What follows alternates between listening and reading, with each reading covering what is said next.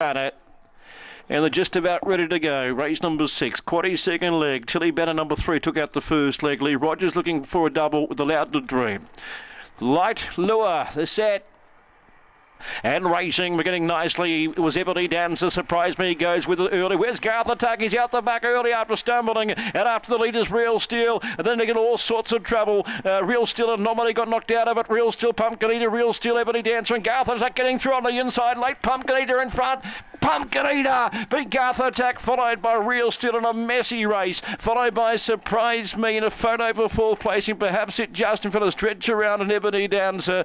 And then came a host of others, including Allowed to Dream, who got knocked rotten early in a rough house assignment, 18 and 6 the time.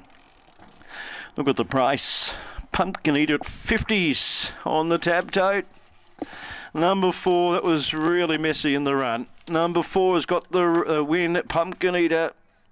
She's been a handy bitch in her life. She hasn't won for a little while now, in fact, since January. But her turn today, Pumpkin Eater for her 7th win. 4-1-7-5, 1.5 by 1, 18.65. Splits 2.09, 7.61, 11.04. And Garth Attack really messed up the start there, missing it a long way. He got through with all that trouble, but couldn't pick up Pumpkin Eater. 4-1-7-5. Pumpkin Eater by Dana 11 out of Peter Pit Stop at start 54. Win number 7 is owned and trained by Cannonball winning trainer Adam Wade. Number 1 in the second spot, Garth Attack for Keith Pedrada, most unlucky after missing the kick. Zipping Garth, Hard Attack. And third goes to Greyhound 7, Real Steel, Gary Fraser, Good Odds Harada, She's a Felon. 4-1-7-5 on race 6. Well, there's a boil over, $57, thank you very much. Pumpkin Eater. Garth Attacks missed the start. Horribleness there on the inside. He usually very clean away.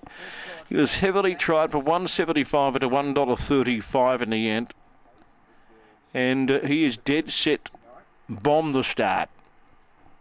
He slipped after leaving the launching pad. He was up there handy, but then his front legs went out from the back of him, and he lost a lot of ground. The 6 and the 2 got tangled up, and all sorts of problems there early on in the race as well, so forgive runs there. 4-1-7-5 and the payout to come.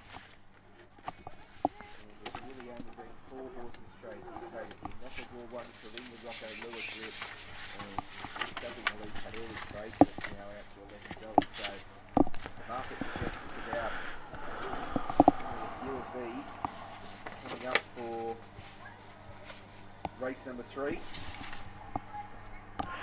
Awaiting the all clear to come through on race number 6. Mobile gets going for the third race. They're just about set. Number 1 about to fill it, Scott with Carina Rocco.